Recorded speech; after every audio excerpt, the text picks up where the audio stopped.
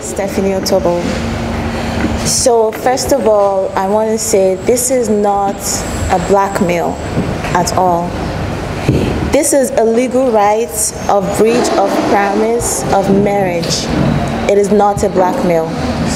And we are petitioning the police to go through the records of my bank records to check how he sent money directly from his account to my account, apart from the cash that he gives me, like a lot of cash that he gave me.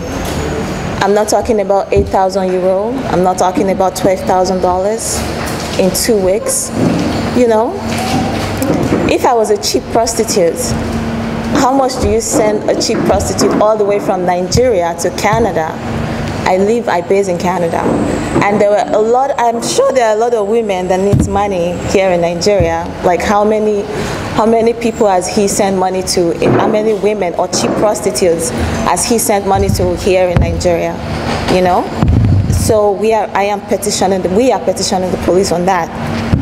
And also the issue of the Photoshop pictures, you know? In between the Photoshop pictures, there should be an original copy if the pictures were photoshopped. It should be photoshopped from something, right? Like where the manipulation came from. He should provide that, because I have the cell phone that I used to take the pictures. I still have every original pictures of those pictures. And also the police should check the private pictures he sent me about his penis and all that. The police should check him and check the pictures. I believe every man has different kinds, and I have pictures with his hand holding it. His hand should be different from every other man's hand, right? He should clarify himself on these issues, you know? So also the police should check my passport. He took me to Napoli. He had a program there, a conference for 3 days. The police should check his passports, the period it was stamped to Napoli, and check my passport, the period I was stamped to Napoli, if it was the same, if I was just a cheap prostitute he was helping. Also,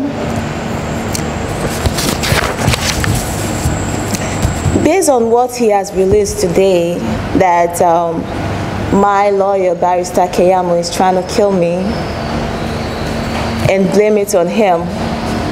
This is just a cheap political lie. This is not politics. This is real, and he should wake up and face the truth, you know? Also, I want the police to check on the issue of when he gave me substance to drink, and that almost cost me my life. This was what happened. This was one of the main reasons that really caused all of this. He gave me substance after I got pregnant, he gave me substance to drink, and I started bleeding, stooling blood for over 1 year. That almost cost me my life. I was bleeding for so long. I was so scared, and I lost the baby. So that was an abortion from a pastor, an apostle. He should talk on that too also. What is the size of this man? Straight to the point. Well, I don't know. Is it big? Is it small? You have seen it? Well, it's not very small. It's just an average size. You told me that when you went to Napoli, he gave you 8,000 euros. Yeah. I want to know, how did that trip come about? Did you fly together? Did he send you the ticket? He sent me $6,000 to your account. No, because he sent me to Canada, so he had to go through process. And that can also be checked out, because I still have the person's contact. That person is his job to send money here and there. So I'm sure he still have everything intact. We should check his record. He sent me money. Yes. So they give you an account here in Nigeria. They tell you the difference. You put the money, and they give you dollar in Canada in cash. So when I had so much cash on me and I didn't need money, then I tell him to send money to my Nigerian account. you know, because he was just giving me so much. I had enough on me. I said, okay, you still want to give me? Send it to my Nigerian account. And he's done that over 3 times. And the police should check the record. It's right in the bank, UBA account. How many countries did you visit together throughout the course of your relationship? You told me of Napoli, you told me you flew to Europe and America. I want specific countries. Specific countries you took. Okay, we were at New York together. We were at this was June. After I left Napoli, it was like 2 months after. So we went to New York together. After that, I visited because America is very close to Canada, very close. After that, we met here in Nigeria. He invited me to Nigeria, that's it. In Nigeria, we met more than 2 times, like especially here in Nigeria, right? And if we meet physically 3 times, it doesn't mean it's one day. Like in straight 3 days, we'll spend the time together. It's straight 4 days, you know, like 1 week, thereabout. Okay. Okay. Ikeja, Proti Hotel in Ikeja. There's one hotel, I don't remember the name, after Airport Hotel. There's a gas station, then there's a street. After the gas station, there's a new hotel on your right. Yeah, that was where he gave me something to drink. I thought it was juice. He brought it, he said, let's drink together. Then the next thing, he didn't want to drink, he wanted to eat. After the gas station, the street that goes by the right, yeah. This street that links Isaac John, that links Adeni Jones. I don't know Lagos that much. Okay, then I want to ask another question. The night he gave you the 8,000 euros, I don't know. It's so much money. So much. What is it? What different thing did you do? What is it you did that made him give you that 8,000 euros? Yeah, because he was. Well, he was trying to show me that this was real and it will never end. He was trying to, I think he was trying to capture me both physical and spiritual and mentally. You know, giving someone so much money, you're trying to capture them. So without you, they cannot live. Because you want to make yourself their God. That's what he was trying to do. So when he gave, it was like, okay, this was all I realized today. Here you go, on the table. So then he said, this is how much I love you. After a crusade? After the 3 days crusade. All the money you made at the crusade? That was what, yeah, he collected it. I waited inside, someone came and brought something, and the person left, and he just brought all the money out and said, this is all I realized. And put in. Then, when, in the course of your stay together, is it that none of his members saw you, or nobody came into the hotel, or no one knew you were around? The only time someone came was when they brought the money. When they brought the money. He told me this was discreet, so there was no. We couldn't even call a taxi in the morning when he wanted to discharge me. He had to take a walk with me from his hotel by 4 a.m. to my hotel. I was worried because it could be dangerous, you know, in a place where I don't know, in a new country and everything. So he walked me to my hotel and stayed till 6, 7 a.m. and went back to his hotel. He said because we have to be discreet, we cannot call a taxi or anything. So. But what do you do professionally? I'm a singer. I'm an entertainer.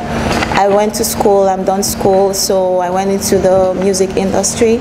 You can go online on YouTube and watch Kimura Dadiva Music. Immediately I landed in Lagos, my laptop was taken from me, and I called him and I begged him, and I even promised that nothing was there about him. He was like, he's done. Yeah, I believed he sent someone to steal my laptop. And I called him and I begged him that you said it's over, and I was still even stealing blood. Like I didn't want to get anything to do with him. I was trying to have a life at the same time, protect myself from him. Then, well, they stole my laptop and I cried all day. Even the hotel I stayed knew about it. Like I was frustrated for the whole time I was in Nigeria. It was really crazy for me.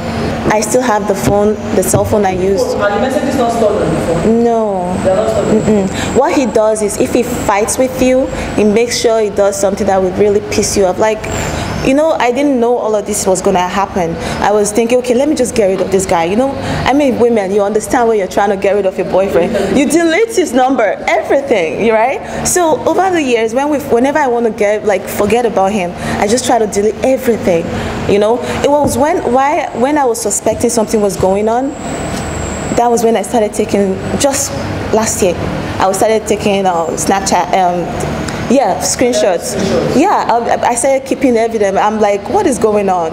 I'm bleeding too much. You are pretending that you're wearing, I mean, everything was getting too much. Okay, so you are now asking the police to go to the service provider and yes, withdraw and also SMS record. Yes, and also check with his manhood and every evidential pictures I have that was not photoshopped from the original phone that it was taken with. He sent it to me. The hotel, even in Napoli. Okay, how coincidentally this is. His passport has the same stamp going to Napoli as mine. A cheap prostitute, he was just trying to help. How? Why? Do you have a restaurant? I don't have no restaurant, no business going on right now apart from my music. So. Okay, go. You also claim that you are a stripper in Canada. If I was a stripper, he was the one that sent me to stripping. There was a time we talked about it, and he asked me, you are so pretty, can you go do that? And so I won't spend, I thought he was kidding. I won't spend a lot of money anymore, so you will just get money from there, but nobody will touch you, only me. Then we laughed about it. I don't know why, you see, a man of God, like, why would that even come out of your mouth? Why would you be joking around with the stripping or stripper stuff? Like, I don't get it. I think what personal things he told you, aside the fact that he told you that his wife no longer sexually attentive. I don't know that personal things he told you, maybe like his relationship or his family, something we can hold on to, something he cannot deny. I don't really get into people that much that don't want to talk, but I know he can. I focus more on me and him. Like, I wouldn't, if I'm prognosing, I don't think I will last with him that long. I don't say things that I respect people. I don't say things that I shouldn't say. So, but I know he can't eat because I can say things that I saw during spending time with him. I know, I don't know, he can't eat. He has like, I don't know, you know when the wicked runner, when no one pursued them, he just can't, he's worried, like he's always worried. He can't eat, he wants me to pet him to eat, then I beg him, Daddy, please eat. Then he goes, I love you so much, you know, and we talk. I just try to make him, he can't really eat. I noticed that about him. And yeah, most of the time we spend together, we have sex, so. Yeah, well, I refuse to have threesome with him because I'm not a lesbian and I don't like women touching me. Are you aware he had He told me, yeah, he did it with all his past girlfriends, that I was the only one that is very rude, that can't do that with him. Did he mention names? I don't know if I want to involve anybody right now, so. Did he mention names? He told me his ex-girlfriend, Daniela Okeke, some actress girl.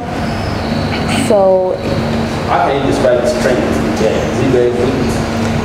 He's very good, and he likes to end it off on the back, on your back, yeah, all the time. I don't know why, that's all the time. He likes the back? No, end it off. End it off. And also, even while sleeping, he doesn't want to stop. He's dozing off. It goes, continue, continue. I go, Daddy, you're sleeping. Yeah, he doesn't want to stop. He wants to keep going while sleeping. That's how much